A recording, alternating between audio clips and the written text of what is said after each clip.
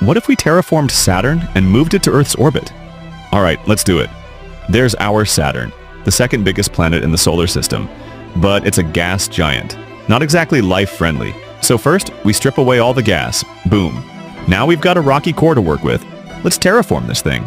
We pump in an Earth-like atmosphere. 75% nitrogen, 21% oxygen. Add just enough silicates and iron to give it a solid crust. Gravity? Adjusted to match Earth's 9.8 meters per second squared. Temperature? Set to 15 degrees Celsius on average. Perfect for liquid water. Air pressure? 1 atmosphere, just like home. Now we flood it with oceans. Cover 70% of the surface. Feels familiar, right? And don't worry, we're keeping Saturn's rings. Gotta keep the style. Throw in a strong magnetic field to block all that nasty space radiation. Now for the final move. We place this new Saturn into Earth's orbit. And guess what? Life starts showing up.